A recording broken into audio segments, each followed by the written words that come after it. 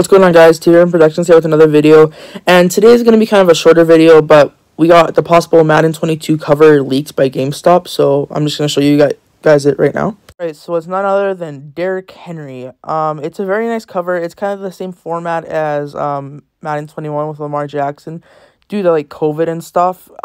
It's with MLB The Show on a pamphlet. I believe the original leaker is Jordan R03, so make sure you go subscribe to him and give him the credits that he deserves.